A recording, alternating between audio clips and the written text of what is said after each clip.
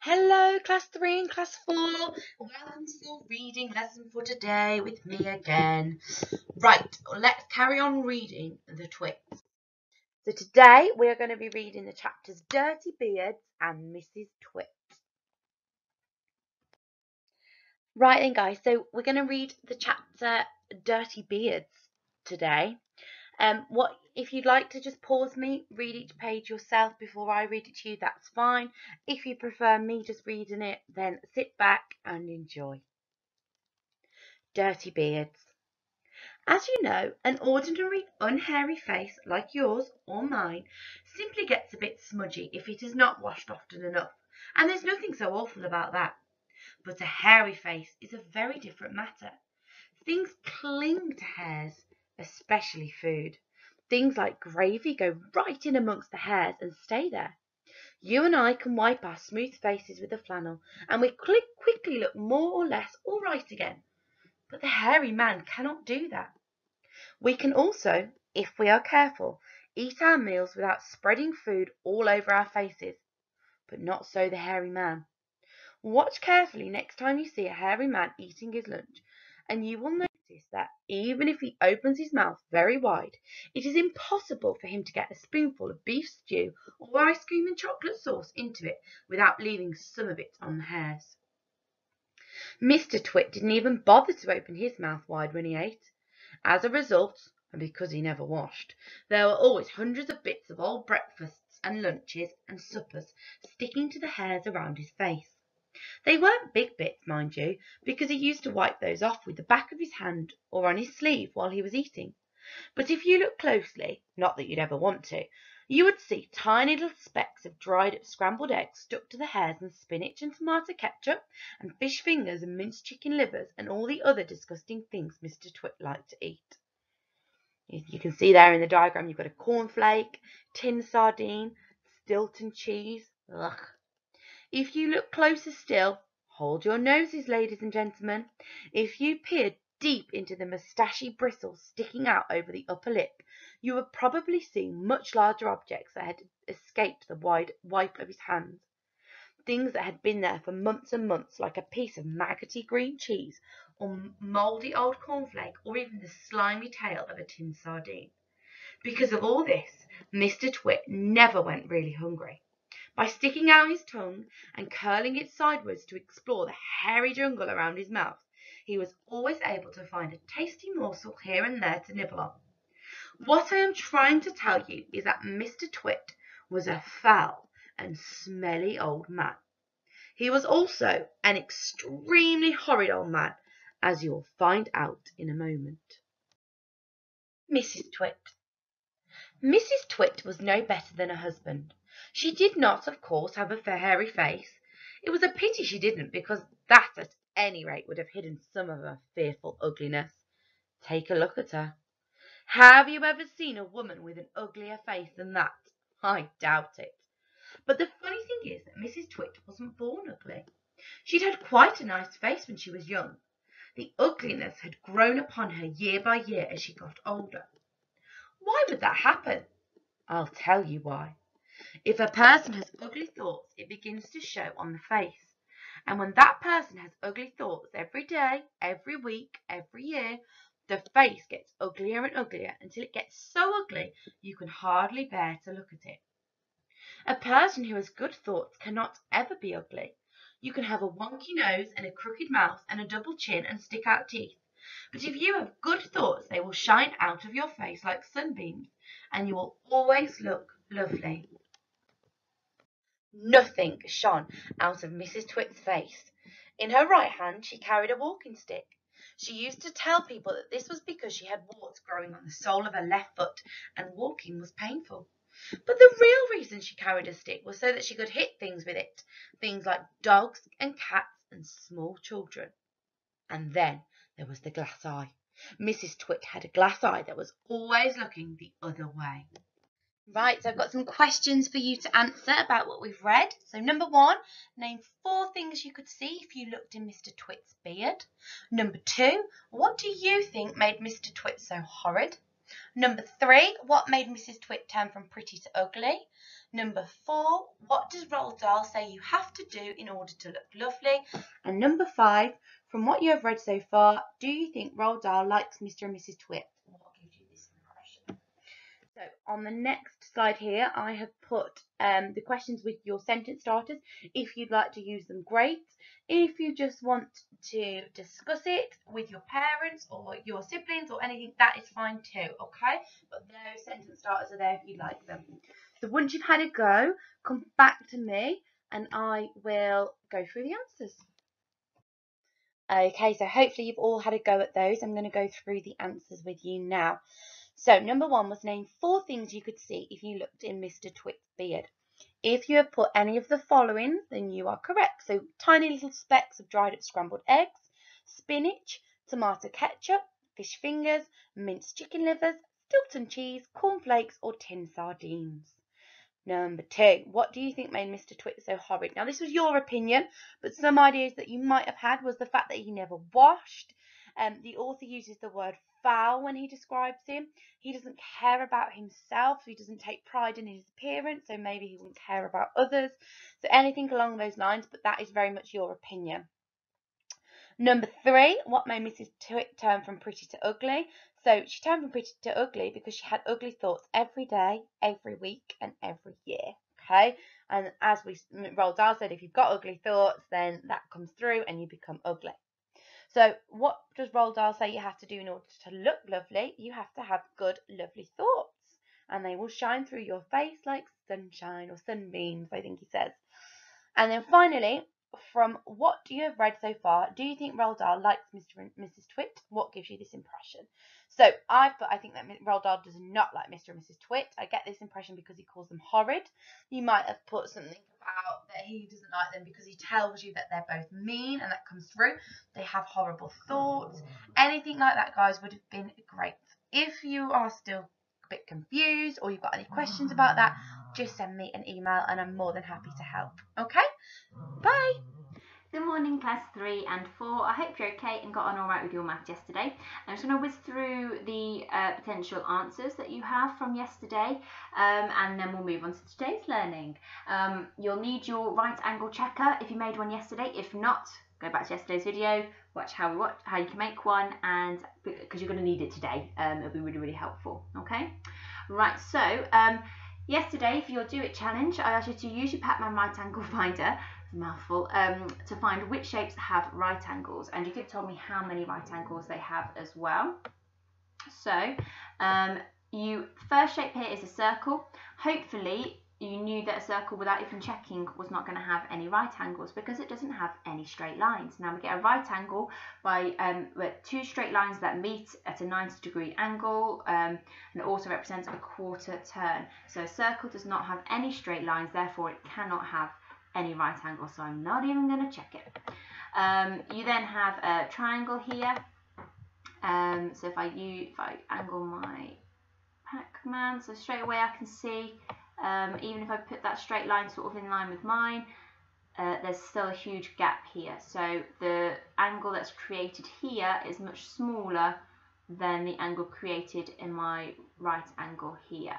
Okay, and I know that's the same for each of those. So triangle does not have a right angle. Some do. A right angle triangle will have a right angle.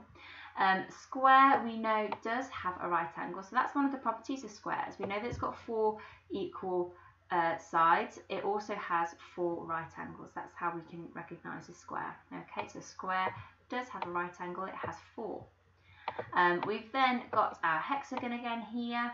We checked this earlier on, and we know that these angles are actually greater than a right angle. It doesn't quite fit. You see how it goes over.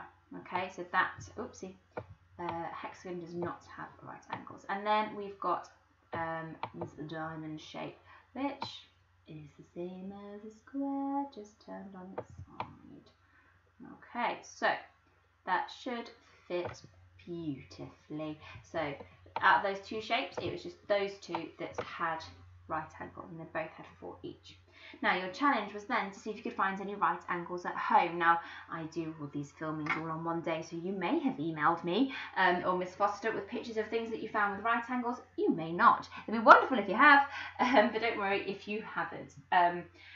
So you might have found things like a table, perhaps a cabinet or a cabinet door, a shelf, picture frames, doors, door frames, wardrobe. I'm just looking around my room now. Windowsill. Yeah, you will have hopefully found lots and lots and lots, but I just wanted you to have fun checking them with your right angle checker. Okay, so how many right angles then for your Secure It? Now, there are, I think, 34 right angles, okay? If I just make a little mark here, so we've got 1, 2, 3, 4 in that shape there. We have a roof here, and it does have angles. Okay, so it's got an angle there, but that is not a right angle, okay? That's greater than a right angle, and these two down here are smaller than a right angle. But I've got 1, 2, 3, 4, then 5, 6, 7, 8. So that's 8 there. I'm drawing this with my mouse. And then I know that I'm going to have 4 on each of these, so that's going to be 4. And I've got 1, 2, 3, 4, 5 windows. That's 20 plus another 4 there, so 24. Plus my 8, so 24. Add 8. That's 32. So also I'm missing one somewhere, I think. There's a sneaky one here. 33. 34. Okay, oh, that almost got me then. So all you had to do then was count your right angles on your chimney, right angles on your big pink sort of rectangle here. Then you've got 4 right angles again on each of your windows, so that's 4 times 5, plus the ones inside the door.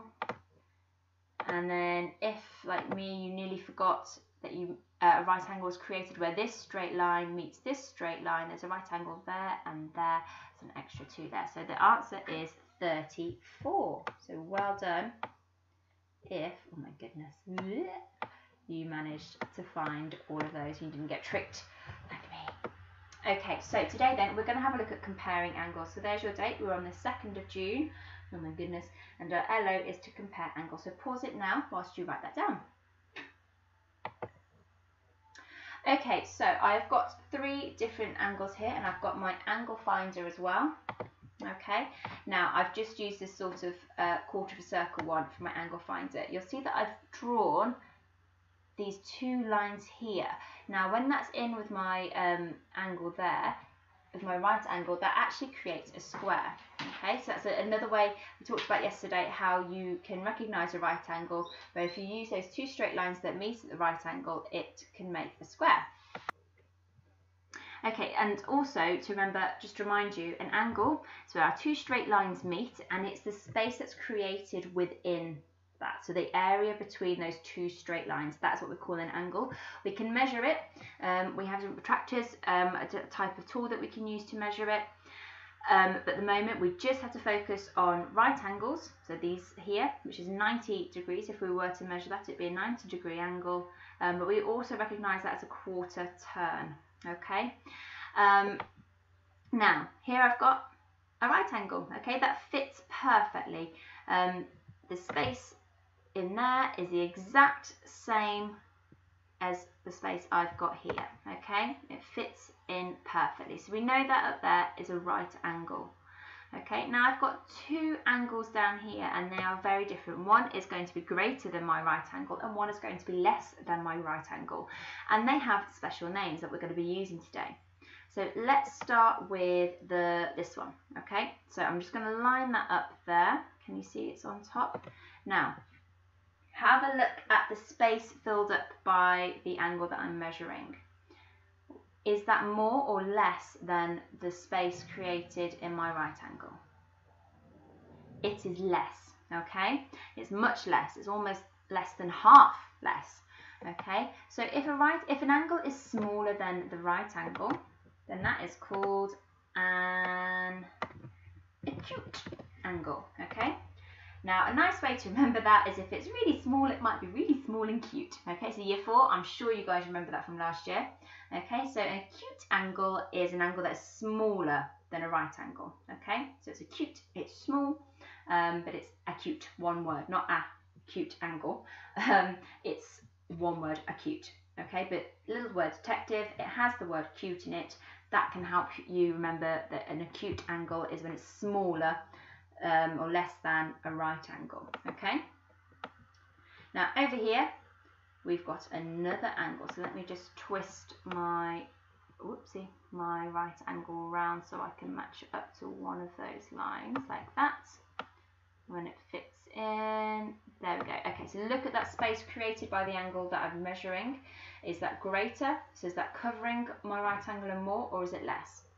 Hopefully you can see that it is greater than my right angle because it's covering all of my right angle plus some more. Okay, so that is greater than. Now, angles that are greater than a right angle, they are called obtuse. Okay, now I'm sure someone in year 4 last year said, I think, yeah, it makes you think about an obstacle. Okay, so something that's big, it's you've got to get over, it's bigger than everything else. So that's a nice way to remember obtuse. It's like an obstacle. Okay, so it's greater than your right angle, bigger than your right angle. But yeah, so your obtuse is something that is greater than a right angle. So we're looking at obtuse angles and acute angles today. So we're going to be using that language to describe these angles that we are comparing. Okay, so I've got here 2 different angles that are being shown on these clocks. Okay, so have a little look here at the angle between the hands that have been created. So if I just get my highlighter out so you can see what I'm talking about here. So we've got a straight line there and a straight line there. So we're going to just compare that angle there, so that space that's created there, and then down here between the 2 straight lines again, there. Okay, so we've got 2 angles that have been created there on those clocks with those hands, okay, the hour hands and the minute hands. So the angle between the hands is then a right angle. So let's look at this first one here. So see if you can do it without using the right angle checker first, and then if you're not sure, get your right angle checker out from yesterday and just hold it onto the screen and see if you can fit it in and work out, is that smaller, is it greater or smaller? Okay, so then is it going to be called an obtuse angle or an acute angle? So have a little look first and then I'll test it with mine. So pause it now so you can test it with yours and then I'll show you mine. Okay, so I've got my right angle checker here. What I'm going to do is I'm going to twist it around so that way, so it will line up with, oh my goodness me, the hour hand that's pointing at the 12. Okay, so when I put that over there, now don't get confused thinking that because I can only see some of that there, hello Pads, that it's bigger than my right angle. Can you see where I coloured in that bit of pink there? That's showing it's actually smaller. Now I can't actually fit this right angle in, which shows that it is too small. Now if I use my Pac-Man right angle checker, so let me just very quickly create one like that. And then I'm going to remove, sorry guys, like that. Okay, so I'm just going to put those together. There we are. Right, so this is a right angle, and if I put that there, okay, you can now see that that angle there is a lot less than my right angle. Okay, so I put here the angle between the hands is smaller than a right angle. This is called what? What kind of angle? Is it an acute or obtuse? So remember, acute is for something smaller than a right angle. And then down here at the bottom, the second one on the clock, I'm going to pop that down there. So the angle between the hands, is it greater or smaller than a right angle? So I'm going to put where my 2 lines meet exactly where theirs meet. Okay, so the angle that's created here goes all the way down there. So that's way past a quarter turn, so it's past a right angle, so it's greater than a right angle. So I'm going to change that to greater than a right angle. So what's that called? If a smaller angle, smaller than right angle is acute, what is greater? Obtuse. Okay, so those are the two important words that we're using today, acute and obtuse. Okay, so now I want to have a little go. Have a look at these. We've got different angles here, so we've got angle between those two hands again. We've got a kite there that has 4 different angles, and then we've got scissors here. Now we've got an angle here, you've got an angle on the top, angle on the bottom, and then here's difficult because they're not straight lines there. So you've got 1, 2, 3 angles there that you can compare. So remember, an angle can only be where 2 straight lines meet. So just have a little go with your angle checker now. You don't have to write anything down. I just want to see if you can work out any of the acute or obtuse angles. Okay, so you can pause now and have a go at that, and then press play so that I can go through it with you. Okay, I'm just going to get this. I'm going to pinch this because that was useful. Over here. Okay, so first I'm just going to check this clock. I think it might be trying to trick you. So,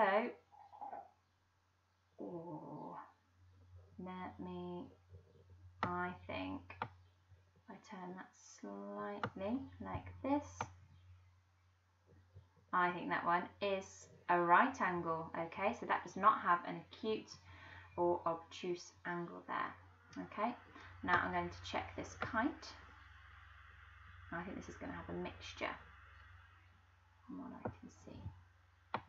Okay, so I'm going to line up my lines here and just twist that around a little bit. There we go. Okay, so at the bottom there we've got an acute angle because it's smaller than my right angle.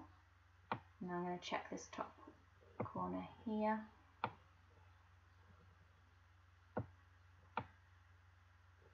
Like that. I think that's very close to a right angle, doesn't it? Oh, I think that I might give you that. I might say that's a right angle. So I think the opposite will be the same. So I'm just going to check this top one now, which I think because it's opposite to the acute angle, I think that one might be obtuse. Yeah, it is. So we've got an acute angle at the bottom of the kite and an obtuse angle at the top of the kite. And then over here on the scissors, we'll have this angle here at the top of the scissors will be obtuse, and that opposite one there will be obtuse, and then this little one here will be acute. Okay, so well done if you've got those. Now, for today's Do It, I would like you to use your right angle checker, and I want you to see if you can find in your house 3 things that have an obtuse angle and 3 things that have an acute angle. So you're looking for 3 different things. So you should hopefully find 6 things. So 3 obtuse angles and 3 acute angles. And all you need to do is list those in your book. Okay. For an extra challenge, I've got here for you. Now, normally I would give you this on, your piece of paper to stick in your book. Oh, move out the way, you little timer. There we go.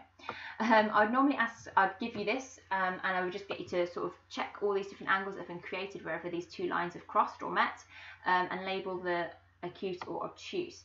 However, not quite possible. So what I'd like you to do is have a go at drawing one yourself. So using a ruler, just draw. So this is made up of 1, 2, 3, 4 lines. That's just 4 straight lines, that's all. This one kind of creates like a giant A, and then it just has another one going across the bottom. Okay, so have a go to draw 4 straight lines using a ruler in your book that cross over. You can try and do it exactly like this one, or you can do it slightly differently. It does not matter. But I want you to have a go then at labelling all of those angles that you create and tell me whether they are acute or obtuse. Okay, so for example, I'm going to make this one really big so you can see it nice and clearly. Here I know that will be an acute, but I'm not going to be able to fit the word acute in there, so all I would do was put a capital A there. Okay, and then here I know that one is obtuse, so I put a capital O there for obtuse where that angle is. Okay, so you can do that as well. Oh my goodness, what's going now? Okay, so that is your Do It today, and there's an extra challenge there for you if you would like to do it. Again, I'd love to see the creations that you come up with, drawing your lines and labelling those angles. Okay, so pause it now whilst you have a go at that, and then press play again to look at the secure it. Okay, so for your secure it then, Teddy describes a shape. He says, my shape has 3 right angles and 2 obtuse angles. What could Jack's shape look like? And then you can have a go at describing a shape in terms of its angles for a friend to draw. You could email it to a friend, or you could do it on FaceTime to a friend, or you could email it to me and I can have a go at it, or to Miss Foster. So have a go at drawing it. So your shape has got to have 3 right angles and 2 obtuse angles. What might that look like? Okay, so have a go at that, and I'm going to put your answers on at the end of this video today. So pause it now whilst you have a go, and then when you're ready for today's answers, press play. Okay then guys, so for your answers, for your do it totally depends what you found in your house, okay? Things that have an obtuse angle, I'm trying to think. Oh, I would definitely be looking in perhaps the cutlery drawer to see what I can find in there. I think that would have some great things.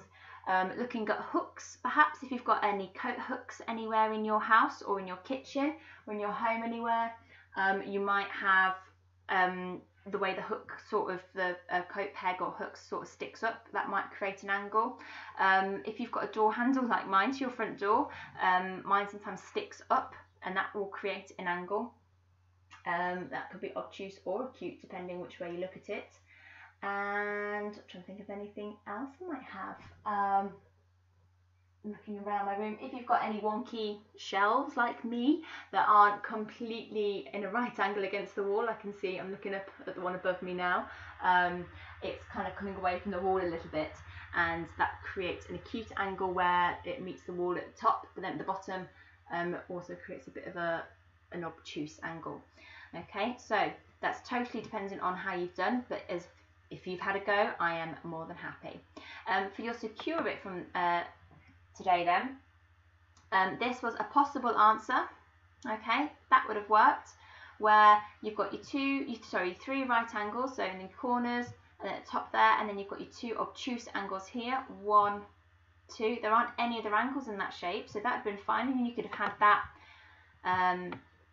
That's still the same, that's still the same, and that's still the same. Okay, so well done if you've got something similar to that, but there are other possible ones, so if you've got one different to that, do send me a picture, I'd love to see it.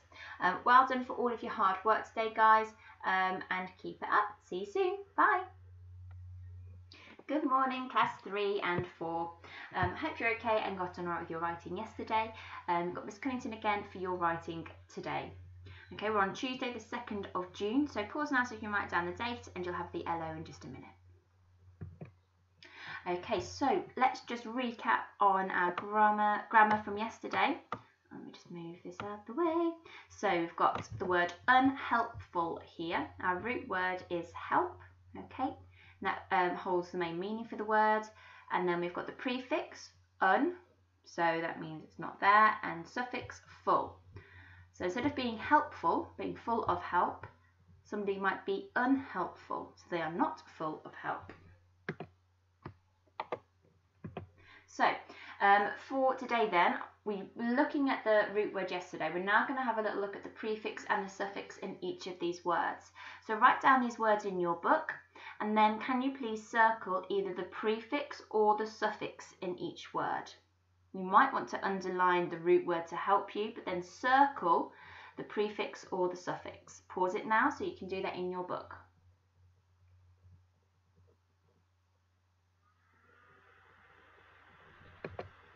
Okay, so here are the answers. So for thoughtful, we have the suffix full. Okay, so full of thought. For the word interestingly, the suffix added there is ly. You might have also put ingly because the root word there would be interest. Then it becomes interesting, and then the suffix ly has been added. Here we've got the word higher, okay, so something can go higher up or higher in the air, and the suffix is er, higher, which shows us that it keeps on going. Up here we've got the word weightless, and the suffix is less. And then here we've got the word learner. Now the root word is learn, so our suffix is Okay, so none of these words had a prefix, they all had suffixes. So well done if you got those. Right, so your learning objective today is to use adjectives to effectively describe characters. So pause it now so that you can write that down and then press play again for your first task. Okay, so firstly, I would like you to listen to the descriptions of Mr. Twit and Mrs. Twit. As I read them to you, I'd like you to draw them as you see them in your imagination. So in your book, you can have a go at drawing them. It doesn't have to take up the entire page. But this will tell us how effective Roald Dahl is in bringing his characters to life. Okay, so get your pencil ready now. I'm going to read you this description and I'd like you to have a go at drawing these two characters. Okay. Mrs. Twit was no better than her husband. She did not, of course, have a hairy face. It was a pity she didn't, because that at any rate would have hidden some of her fearful ugliness. In her right hand she carried a walking stick. She used to tell people that this was because she had warts growing on the sole of her left foot and walking was painful. But the real reason she carried a stick was so that she could hit things with it, things like dogs and cats and small children. And then there was the glass eye. Mrs. Twit had a glass eye that was always looking the other way. Mr. Twit was one of these very hairy-faced men. The whole of his face, except for his forehead, his eyes, and his nose, was covered with thick hair. The stuff even sprouted in revolting tufts out of his nostrils and ear holes. Mr. Twit felt that his hairiness made him look terrifically wise and grand. But in truth he was neither of these things. Mr. Twit was a twit. He was born a twit, and now at the age of 60 he was a bigger twit than ever.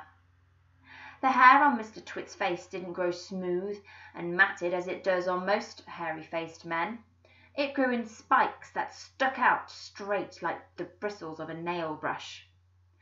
And how often did Mr. Twit wash his bristly, nail-brushy face of his? The answer is never, not even on Sundays. He hadn't washed it for years. Dirty beards.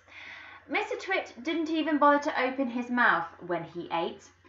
As a result, and because he never washed, there were always hundreds of bits of old breakfasts and lunches and suppers sticking to the hairs around his face.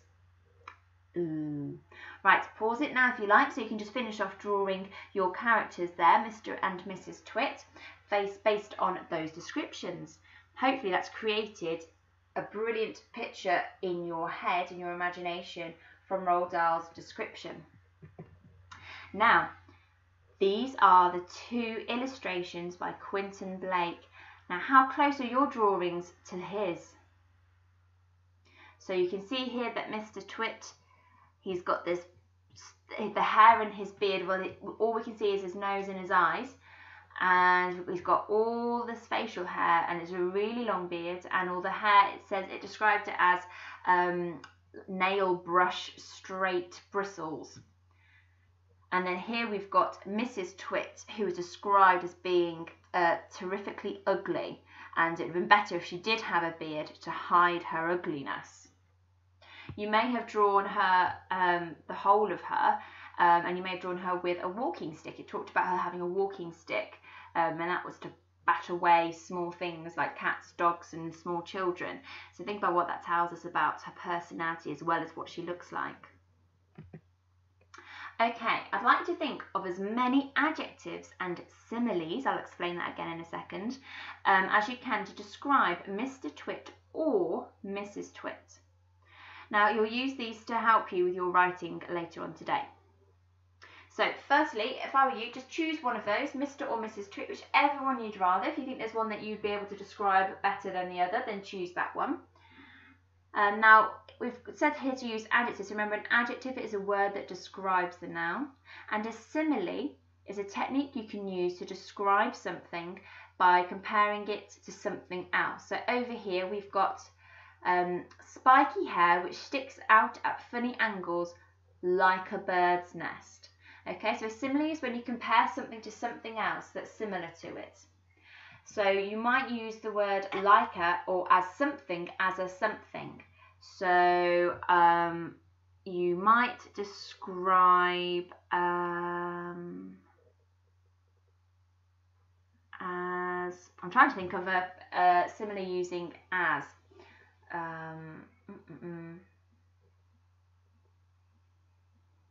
I can't think of one off the top of my head, but using like as your simile is really, really useful. So just from this picture, I might think about describing Mr. Twit's nose, saying he had a pink round nose that, I'm trying to think, a pink round snout like that of a pig would be similar, because it looks a little bit like he's got a snout there, like a pig snout. Okay, so make a listening book, choose which one you'd like to describe Mr. or Mrs. Twit, and make a list of adjectives. So here we've got scruffy, we've got rotund, disgusting, and we've got a simile there as well to help you. So make a list of those in your book now. So pause it if you like, and you don't have to do both of them. You can if you want to, but just one of them is fine. Just make a list. They don't have to be sentences, just a list of adjectives you could use to describe them. If you come up with a word, perhaps if you were to say the word ugly, try and challenge yourself. What could be a synonym for that? So a more effective word with a similar meaning, or same meaning. Okay, so for your task then today, I'd like you to write a character description of Mr. Twit or Mrs. Twit. It doesn't have to be both, just one of them is fine. I want you to have a go at describing their appearance, so what they look like, but also their personality, so how they behave. So think about what we know about these people in terms of how they eat, what they do, how they treat other people. Try to include precise adjectives, so adjectives that are really clear and describe them exactly.